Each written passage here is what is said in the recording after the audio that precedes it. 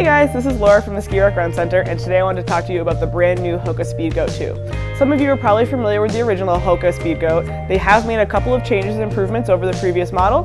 The upper is a little bit wider to help accommodate someone with a slightly wider foot. They also partnered with Vibram outsoles this year, so the sole is going to be a little bit more aggressive, some better traction, all around just a great stability shoe for anyone looking to get out on the trails and have something a little bit lighter weight with a whole lot of cushion.